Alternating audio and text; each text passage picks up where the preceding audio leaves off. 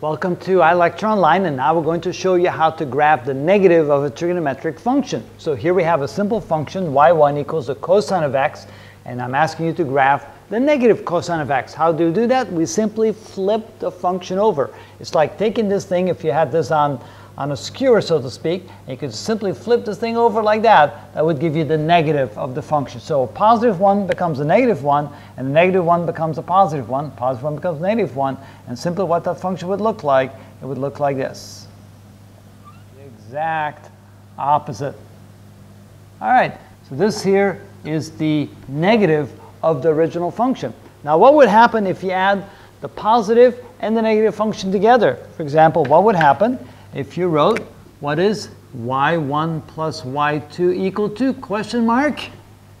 And notice that if you add them up together, you would simply get a 0 all the way across, because they would simply cancel each other out, which makes sense. So now you know how to graph the negative of a function. You simply flip it over, and you have the result that you're looking for. And if you then add a positive and negative function together, notice you get 0 as the end result. And that's how we do that.